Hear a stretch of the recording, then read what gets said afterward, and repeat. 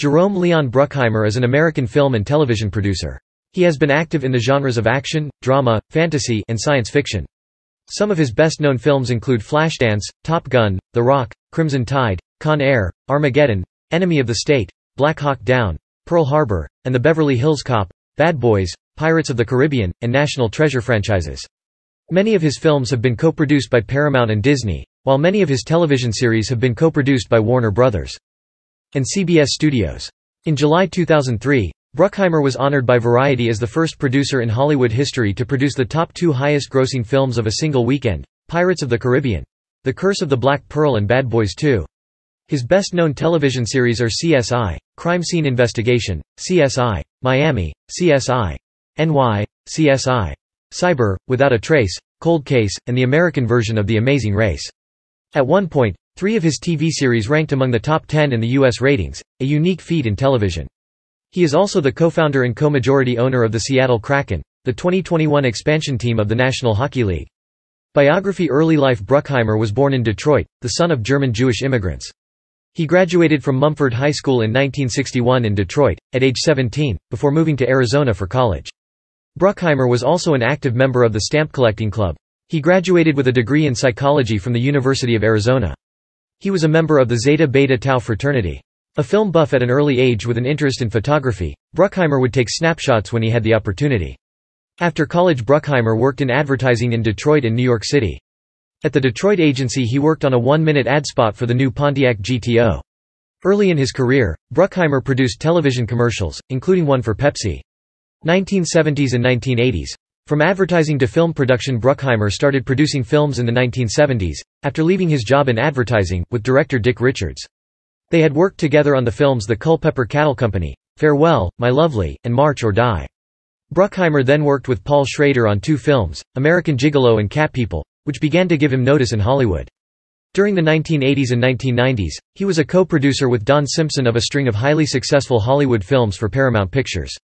He first met Simpson at a screening of 1973's The Harder They Come at Warner Bros. The two worked together and created Bruckheimer's first big hit, 1983's Flashdance, which brought in $95 million United States dollars. He had a number of other hits during that time period, including the Beverly Hills Cop films, Top Gun, and Days of Thunder. Top Gun marked his first collaboration with English director Tony Scott, who directed 6 films for Bruckheimer.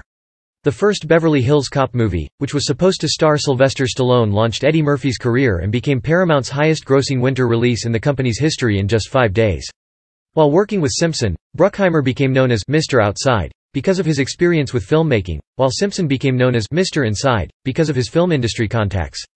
The Rock was the last film in which Bruckheimer collaborated with Simpson. After Simpson's death in 1996, Bruckheimer stipulated that The Rock be dedicated to the memory of Simpson. 1990s. Big-budget films. In 1990, Bruckheimer and Simpson struck a $500 million deal with Paramount to produce 5 movies of their entire choice. However, his 1990 production Days of Thunder starring Tom Cruise did not perform well, a step backwards in the Bruckheimer-Simpson success story. The duo made a comeback in 1994 with the low-budget film The Ref. Despite Simpson's untimely death, Bruckheimer has continued to produce a large number of action films, often working with director Michael Bay for several hits including Armageddon. His other hit films produced include Remember the Titans, Black Hawk Down, and the Pirates of the Caribbean series. He has also acquired the rights to produce a film based on the popular role-playing game by Palladium Books, Rifts. In the late 1990s, he started out Technical Black Films to produce non-action films, with Remember the Titans being the only film produced. 2000s. Franchises, TV, video games. Since 1996 he has branched out into television, creating a number of police dramas, of which CSI, Crime Scene Investigation, has been the most successful. He has also produced the reality game show The Amazing Race. In May 2008, CBS announced it had picked up Bruckheimer's newest series, 11th Hour, for the 2008-2009 broadcast television season. The science fiction drama follows a government agent and a professor as they investigate strange scientific and medical activity. From 2004 to 2009, Bruckheimer had 6 hit television shows on the air: CSI, Crime Scene Investigation, CSI, Miami, CSI, NY, Cold Case, Without a Trace, and The Amazing Race. At one point, 3 of his TV series ranked among the top 10 in the ratings. In December 2007, Bruckheimer announced plans to partner with MTV to create a new game studio.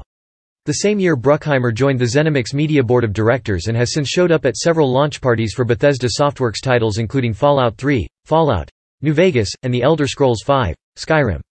In 2009, Bruckheimer unveiled Jerry Bruckheimer Games, headed by former Microsoft Studios publishing executive producer Jim Vevert as president of production and Jay Cohen, previously Ubisoft's vice president of U.S. publishing, as president of development. It was announced on September 10, 2009 that NBC had picked up an action procedural from Jerry Bruckheimer. The show, titled Chase, tells the stories of a team charged with making sure fugitive criminals don't evade justice, reports The Hollywood Reporter. It was cancelled in May 2011. Bruckheimer's most notable flop was Skin, which was cancelled after 3 episodes in 2003. In 2011 it was rumored that Jerry Bruckheimer Games was working on 3 titles, but nothing came out of it ever since. In March 2013 Jerry Bruckheimer Games was closed. Although Jerry Bruckheimer Games is closed, Bruckheimer still remained a ZeniMax board member, mostly due to being a close associate of former ZeniMax president Ernest Dell until ZeniMax was purchased by Microsoft in 2021. 2010s. Independent producer, sports in 2014. After the disappointment of The Sorcerer's Apprentice and The Lone Ranger, Jerry Bruckheimer and the Disney Studios split up by not renewing their first-look deal that expired that year. He signed a new first-look deal with Paramount that same year, and mentioned a new Beverly Hills Cop and a Top Gun 2 as potential production ventures with his new partner. In June 2016, Jerry Bruckheimer Television became an independent outfit, ending a 15-year run exclusive pact with Warner Bros. Television. The next year, the production company signed a deal with CBS Television Studios. Bruckheimer was named as one of the investors of a proposed sports arena in Las Vegas, and had been rumored to be the leading choice by the National Hockey League to own an expansion hockey team that would play in the arena. Bruckheimer was also named as one of the investors of a proposed Seattle-based NHL expansion team whose application was submitted in early 2018. The NHL Board of Governors voted to approve the team, named the Seattle Kraken, on December 4, 2018, which just start play in the 2021-22 season. Jerry Bruckheimer was part of an investment group that also included Tim Lewieke and David Bonderman. More recently, his first-look deal with Paramount was not renewed. Impact on the film industry. High-profit productions. The movie Top Gun was produced in collaboration with the Pentagon to rebrand the U.S. Navy's image post-Vietnam War, and attract new Navy recruits. Top Gun was the first full-blown collaboration between Hollywood and the U.S. Navy. The model developed by Jerry Bruckheimer around the production of Top Gun launched a new trend of war movies in the 90s and onward. In July 2003, Bruckheimer was honored by Variety as the first producer in Hollywood history to produce the top 2 highest-grossing films of a single weekend, the buddy cop Bad Boys 2 and the Disney theme park spin-off, Pirates of the Caribbean: The Curse of the Black Pearl. According to Variety, the Bruckheimer touch is characterized by a consistently edgy, high-octane visual dynamic and equally distinctive storytelling driven by the triumphalism so popular with Madison Avenue. The Pirates of the Caribbean film series, produced through Walt Disney Pictures, was enormously profitable, and demonstrated Bruckheimer's ability to create lucrative projects. Pirates of the Caribbean: The Curse of the Black Pearl, the first film in the franchise, was released on July 9, 2003. A popular box office hit, it was well received by critics and filmgoers alike. After the unexpected success of the first film, Walt Disney Pictures revealed that a trilogy was in the works. Pirates of the Caribbean: Dead Man's Chest was released on July 7, 2006. The sequel proved to be very successful, breaking records worldwide the day of its premiere. In the end it acquired a total of $1,066,179,725 at the worldwide box office, becoming the third and fastest film to reach this amount. The third film in the series, Pirates of the Caribbean: At World's End, was released worldwide on May 25, 2007. 2 more films, Pirates of the Caribbean: On Stranger Tides and Pirates of the Caribbean: Dead Men Tell No Tales, were released, in 2011 and 2017, respectively. Altogether, the film franchise has grossed over $4.5 billion worldwide. Personal views. When asked about his favorite films, Bruckheimer named The Godfather, The French Connection, Good Will Hunting, and The 400 Blows. When asked on what the film industry's obligation to an audience was, he responded, "We are in the transportation business. We transport audiences from one place to another." When asked why he makes films, he stated, "If I made films for the critics, or for someone else, I'd probably be living in some small Hollywood studio apartment." In a 1984 interview with the Los Angeles Times, he said, "We put together all the elements. We decide what aesthetic is right for a picture. We are as much a part of the process as the director." In May 2006, he was honored with a Doctor of Fine Arts degree from the University of Arizona's College of Fine Arts. Other commitments. Philanthropic activities. Bruckheimer's philanthropic activities have included publicly supporting the fight against multiple sclerosis via his work with the Nancy Davis Foundation for MS. He has additionally pledged to help various causes by establishing the Jerry Bruckheimer Foundation.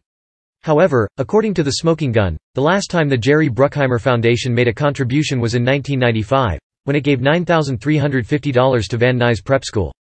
Bruckheimer has aided in the repair and restoration of the historic clipper ship Cutty Sark. A collection of photos taken by Bruckheimer went on display in London in November 2007 to help raise money for the Cutty Sark conservation project. The exhibition featured more than 30 pictures taken on set during the filming of Pirates of the Caribbean, at World's End. Political contributions. Bruckheimer has donated more than $50,000 to Republican campaigns and committees. He donated funds to John McCain's 2008 presidential election campaign. He gave $5,000 to a joint fundraising committee on John McCain's behalf. He donated $25,000 to the 2012 Mitt Romney Victory Fund.